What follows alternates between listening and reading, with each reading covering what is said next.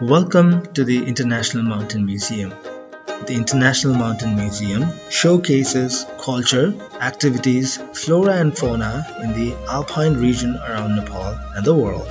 The Mountain Museum welcomes around 1200 visitors per day on average, and this can get up to 3500 visitors during the peak season. This video shows the visitor feedback during the testing of the Nitek IMM multimedia tour guide application.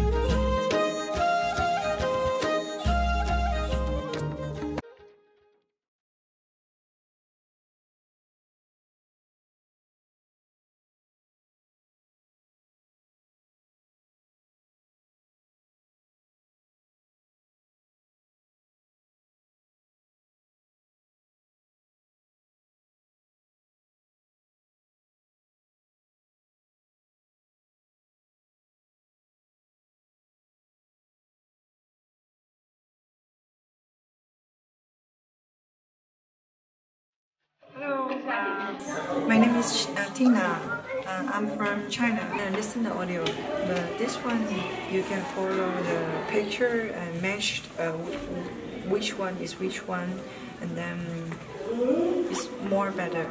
My name is Masayuki Izaki. My name is Mariko Izaki. I'm from Japan. I'm 59 years old. Takes more time, and listening the information is easier. So many people will use listening information. I'm Antonio Yabres. I'm a journalist and photographer from Spain. I think it's quite clear the tour guidelines. So the floors are really visual, really clear, and also the fact that you can scan the QR, it's really great. The categories, I think they are really,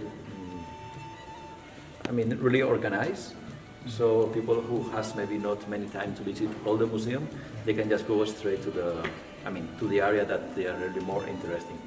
For example, in my case, I was especially interested in the Hall of Mountain People, and also about all the trekkers that has, Hillary and all the people that just arrived to the Everest for the first time. So if you want to just go straight to the place that you want to, it's really easy to find the place.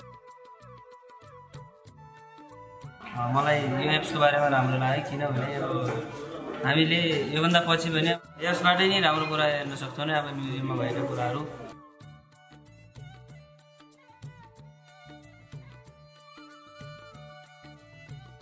I use this application because you can get more information about the Kangachunga. You can see here only the pictures and see when it was or what the people were when they climbed the mountain. And here you can read more about it, see more pictures, can see a video and some audio voices. It's very nice to use it. We'd like to thank the survey participants for taking the time and patience to review the application. Thank you.